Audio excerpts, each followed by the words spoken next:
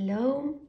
In this video I'm going to show you how we can create a beautiful chain around the petals for our Dancing Flora shawl. I don't have the shawl here to sew directly to the shawl because I finished it and I have to send it to my yak.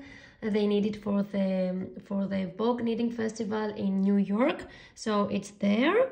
But I'm going to work on my mother's love sweater that I created some years ago, and we're going to work around.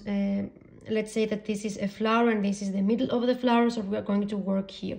So I'm taking some scrap yarn. So let's say that this is all blue and you are taking some yarn and you work around the blue circle, and you insert the crochet hook exactly where the last blue stitch was, not above, not below, just where the blue stitches are. I'm going to show it to you in another color so you see it, you can see it better. So I put it inside my pattern, and I'm taking a small loop. You make sure that you secure this end at the when you're done. And what I do now is I'm creating with some loops. So I put my crochet hook at the end, I take some yarn and I create a chain, and I continue like this.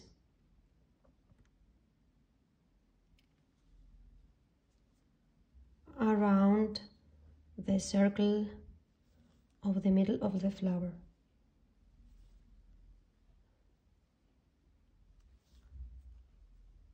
Okay, and you continue like this. You can do this for the whole middle, for the whole circle. And at the end, what I did is to I create some petals, some faux petals. So I will do it now like this to secure the end, and I will show you how I did the petals. I'm going to take my tapestry needle and insert the yarn, and what I did is I inserted like, let's say three or four stitches below from the chain. 1, 2, 3, 4 or 5, wherever you want. You can make it as big and as small as you want. And then I insert it in the previous one below, underneath the previous V, and I take it out. I take it out and I repeat. I put it in the next one. You see? You can put your finger and give it the size, the same size to all of them, like this, and you put it in the previous one underneath the previous stitch from the chain that we created with the crochet hook, and you continue like this for the whole circle.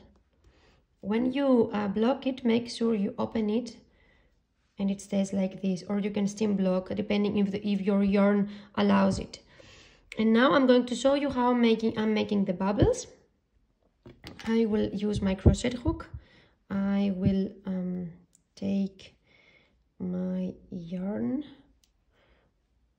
and in the wrong side of the pattern. Okay, so you have it in the wrong side of the pattern.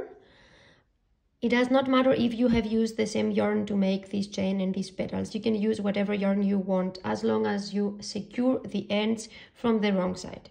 So I insert my crochet hook at the point where I want to make the bubbles.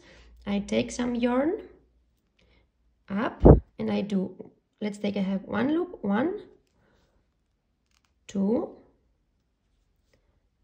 3, 4, 5, and I will take a last one, 6. You can either insert the crochet hook in 2 holes, the same 2 holes, or anywhere you want. It's no problem. You just play around and you create something. It's creativity. So, and the last one, and you make it as small or as big as you want. The last loop, I put it through, and then I will take this end and I will put it again closer to, and I will take it down. One moment. Is it? Yes. It's done. So that's it. It's a smooth, beautiful small bubble, and you can continue anywhere you want inside the circle. Just insert your crochet hook, and you take the yarn and you do the same. 1, 2, 3. Oop, gone. 3, 4,